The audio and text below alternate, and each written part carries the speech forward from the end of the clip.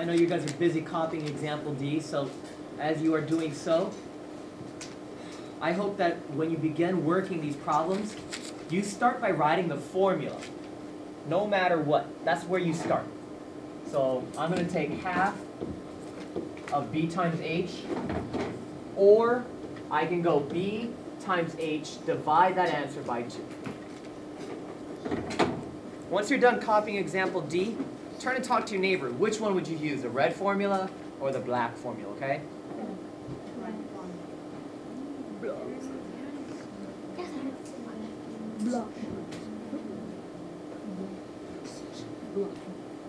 Okay, I'm going to prefer to use the red formula. I'll tell you why.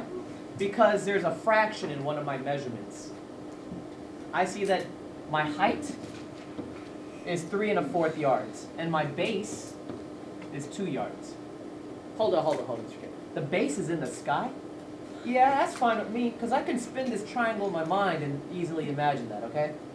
So it doesn't matter where it is. I can spin it and redraw it if I want. But did it make sense why I chose a red formula? Yeah. Okay, dividing, by 2 is tougher than multiplying by 1/2. So that's why I'd rather choose the red formula. So away I goes here. I'm going to plug it in. What is B? B is 2 yards. And the height is 3 1/4.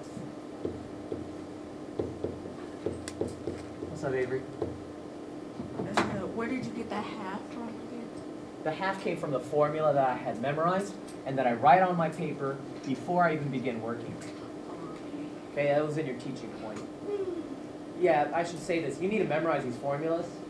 When you get to your STAR testing or even my math quiz on tomorrow for you, on Friday, I won't write this anywhere for you. You need to have this written in your heart. Okay, you need to have this memorized. Alrighty, that's just part of the business and part of the territory of being a 6th grader. Alrighty, so then I'm going to multiply these two, the blue and the green ones. As a reminder, when I multiply, I want a numerator and denominator, and I'm going to rewrite any mixed number as an improper fraction. 3 times 4 is 12. 12 plus 1 is 13.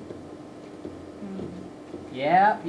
This is a reteaching of something you learned way back in October. Questions about that process I did in black ink? It's renaming a mixed number as an improper fraction. And I still have to multiply by 1/2 out here. Well, I'm not done with the parentheses.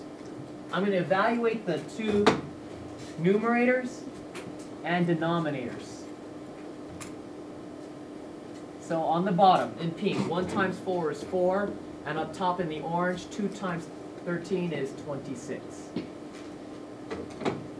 That was the answer to the parentheses. PEMDAS. I still need to multiply by 1/2. And so I'm going to work it. 1 times 26 is 26. 2 times 4 is 8. There's my final improper fraction. But allow me to remind you that you have to also multiply the terms, the measurements. Yard times yard makes yard squared.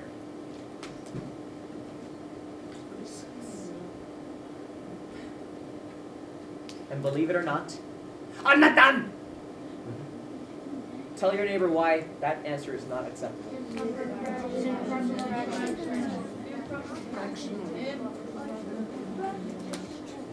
So I'm going to change that improper fraction by division. The bottom number goes out, the top number goes in. 8 times 3 is 24. I get a remainder of 2. And then I've got to use this information to create mixed numbers. So this tells me I have 3 whole. I have 2 remaining out of 8. The remainder 2 goes up top, and what I was dividing by goes on the bottom. This is still not done. Tell your neighbor why.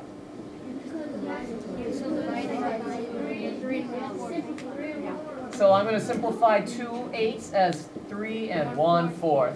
And don't forget about the yard squared. Goodness gracious, that was crazy. But that's the final answer. It's very long, and it's a review of everything we talked about and I taught you in 6th grade. Fractions, PEMDAS, and now geometry. All we had to throw in there was some positive and negative, and that crap up really the whole year.